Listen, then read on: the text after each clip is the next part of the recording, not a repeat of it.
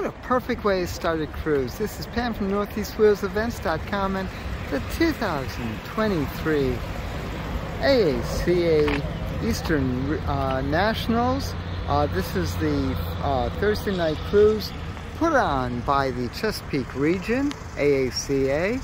I'm here early, but we still have some early birds coming in. So let's take a walkabout, shall we? There's Mom's car for you. Nice 1950 Chevy. It's a little deluxe sedan. We always like the 62. You see this one every place. I know. We went on the stage with it. Remember I that? know. That's the one. Oh, did you see the video on it? No, I didn't. Good. Nice little Lincoln. Another green one. Gee. It's a 93. I always like this color. Is that nice? Is this about 65? Let's see if I'm right. Nope, 3. I've got to learn my Corvette vents, because that's where you really get it. Got a few undercover over here. I'm gonna jump over. Yeah, I'll get to the Chevelle in a few minutes. You know me with wagons though. We got the Mercury over here, so we gotta capture the Merc. Oh, gorgeous Ford. What year? Nice. We'll take a closer look in a few minutes. I know, every time you turn around, you fall in love. I love the nylock on the side. Now look at this. They have the 2 different wood grains. This is an 85. Wow, is this a luxury cruiser or what? Now this was really cool. I like this feature of the Mercs. This is Colony Park. The seats are side to side, not facing forward or rear. That is neat. Let's keep going. As I promised, here's that 396 SS. I swear, I think there are more SS's today than there were back in the day. Of course, the 69. Automatic console.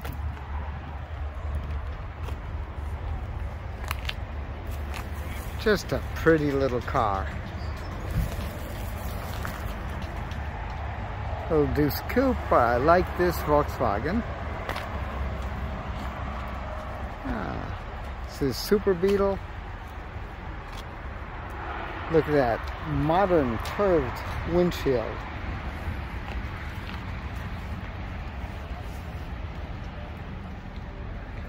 I wonder if this is a US destined car. Let's see, 74. No, okay. It is US. Volkswagen did it right. What they did was that they continued the Beetle and overlapped it with the Rabbit. Look at this, just an honest little Chevy Nova, Chevy 2 I should say, to be specific. So Nova was that trim level. This is what, 63, 67. Oh, beautiful manual transmission, 3 on the tree. I love it, just love it. Yeah, Chevy 2 Nova, there we go.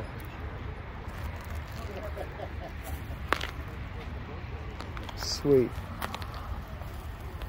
We saw this girl driving in.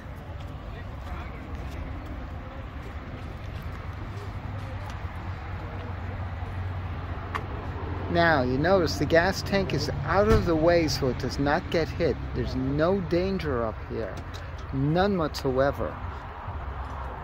I love the ignition lock right there. That also locks the steering. Look at the way these fenders are made. This is a Rio. What a beautiful truck. Now, trucks, really cool, heavy vehicles, which was normal, no front brakes. But look how crudely this is done. Big 4-cylinder, wow. You want valve springs? Check it out. That is so cool. No, it's interesting. I think this is an F-head, which is really pretty interesting. I gotta look into it. I'll put it in there. Got the Uga horn and of course the bell. The owner's on the phone, so I'm not going to get into it. I'll come back. This is a gardener. Again, very unusual to see. 1923. There were a lot of makes out there coming and going. It was fascinating what was going on. You're going to see the same thing with the electrics today, because to get into it, they could buy components. I like the, what's that, Fox Martin? I forget, Stone Martin, that's it, Stone Martin. Cool. Here's Mercedes.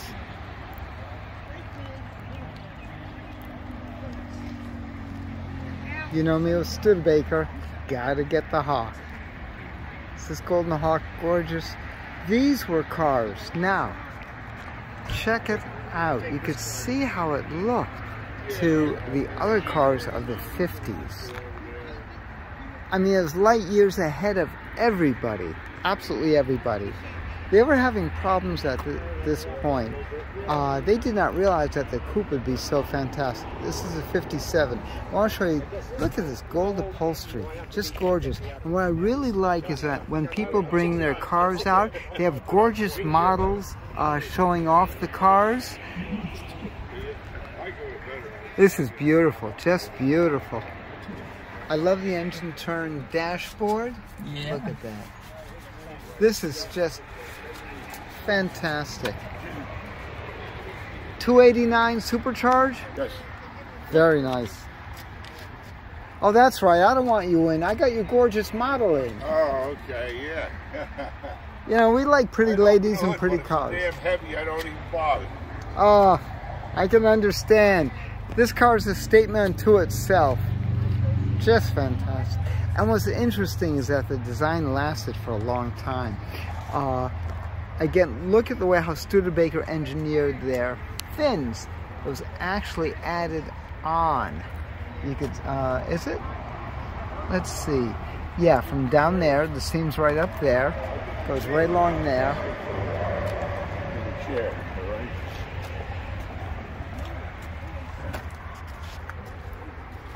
About 64 that this design ran through in various with various changes, but just fantastic. Now check out this Mercury. This was typical. This is a 59. This was typical of the era.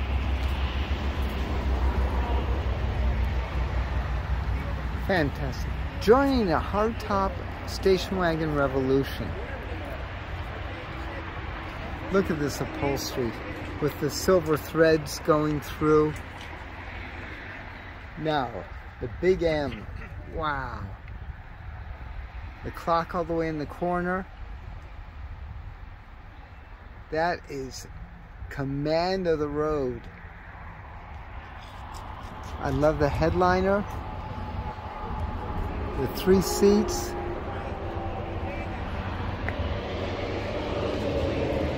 What a car. What a car. Those lines are fantastic. Are you going to pick up again? Now wait a minute. That's looks like a modern Slinky, not an old one. Everything else, the jacks, the skates. That phone is not 59, that's newer. The green stamp. Oh, but this is so much fun, this stuff. It really is. It really is. I want to show you one more. I love that. Merc, look at these lines, would you? I've got to show you one more thing. It's got the 59 Merc road test and the 59, December 59 Playboy with Jack Kerouac, Alberto Moravia, Ronald Dahl, Max Schulman. I'm telling you, there were great articles and wonderful writing in Playboy, and no one believes it. There are only 5,959 built. That's it. Let's go to another wagon. One of my favorites, the Buick Sport Wagon. This is the 68.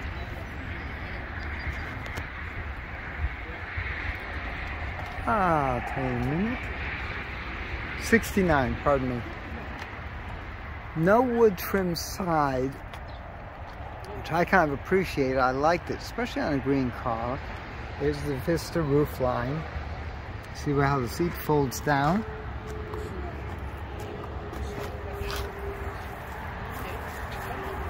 Nice Buick. When the door opens, the tailgate opens, you got the step right there.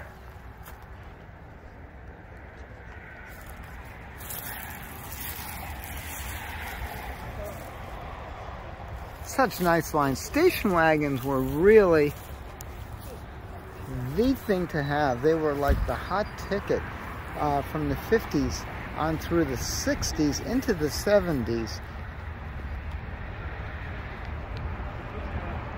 What a beautiful combination. The 59 Mercury wagon and the 69 Buick Sport Wagon.